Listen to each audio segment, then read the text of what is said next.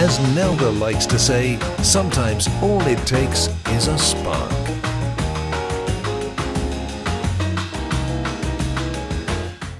The resting state of the human being is actually pain-free.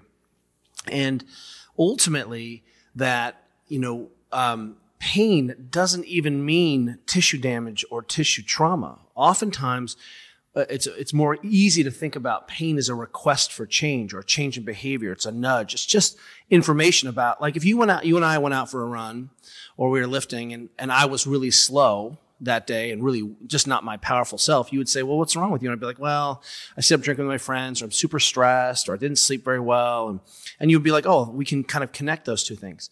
Well, pain, most musculoskeletal pain, is in that same level of category of saying, hey, pay attention here. Let's draw some attention. In fact, pain isn't even generated in your tissues. It's all a perception issue about your brain. Your brain is perceiving what's going on.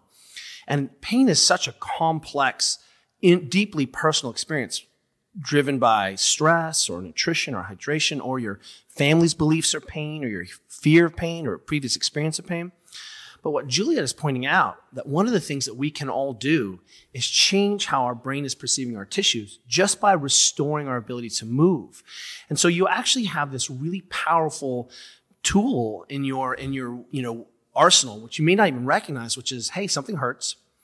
I'm going to just normalize my range of motion. I'm just going to improve how well and how easily I move. And your brain is so sophisticated, it says, that's different. Let's downregulate threat. So, what I want to do is just make sure we're parsing out this idea of being useful, this idea of being durable. And pain is really the low bar, but sometimes that's the thing that gets us moving.